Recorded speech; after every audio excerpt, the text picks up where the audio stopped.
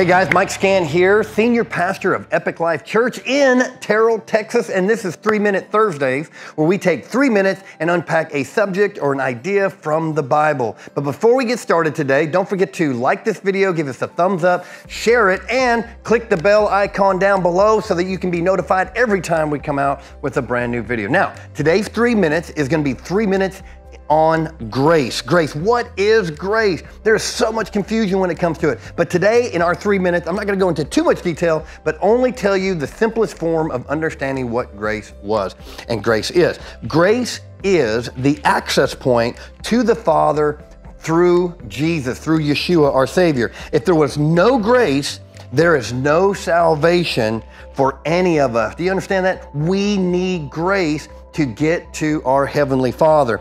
Grace, we look at 1 John chapter 4 and 5, chapter 3, verses 4 and 5, and what you see is a powerful scripture that says, everyone who practices sin practices lawlessness, and sin is lawlessness. That means breaking God's law. But verse 5 says, you know that He appeared, He is capitalized, so it's referring to Jesus, in order to take away sins, and in Him there is no sin. Grace is Jesus coming to the cross and paying a penalty for you and me so that we can have access again to the Father, because sin separates us from our Heavenly Father. A payment was to be made, and each year, just like in the nation of Israel, every year a sacrifice was made to cover the sins of Israel, but it never took away the sin.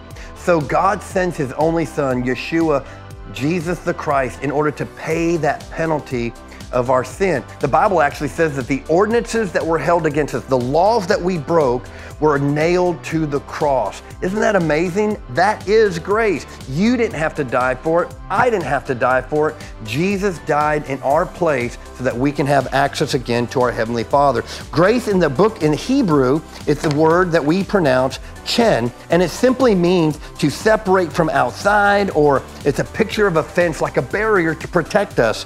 And it's also another picture of a seed, or later a fish, meaning activity or life, or continue, or even an error.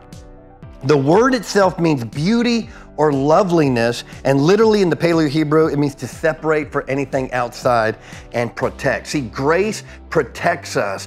God's grace, His love for us, protect us there. In the English word, we're more familiar with the word that means unmerited favor. A lot of people use that as that. It's a very loose translation. And in the Greek, from our interpretation of the Septuagint, it means charis, that which means to afford pleasure or delight. God wants you to be the person that He can take delight and pleasure in. And the way He does that is bringing you in to the kingdom. The idea of grace is that of doing something that we could not do ourselves. Some even teach that grace is about prosperity, and although a life filled with Hashem, or our Father's grace, does bring about prosperity, it's not the central theme. The central theme of grace is coming back into a relationship with our Heavenly Father because of what Jesus did on the cross. Hey, my name's Mike Skahan. This has been our 3-Minute Thursday. We love you. God bless you. Keep pressing in.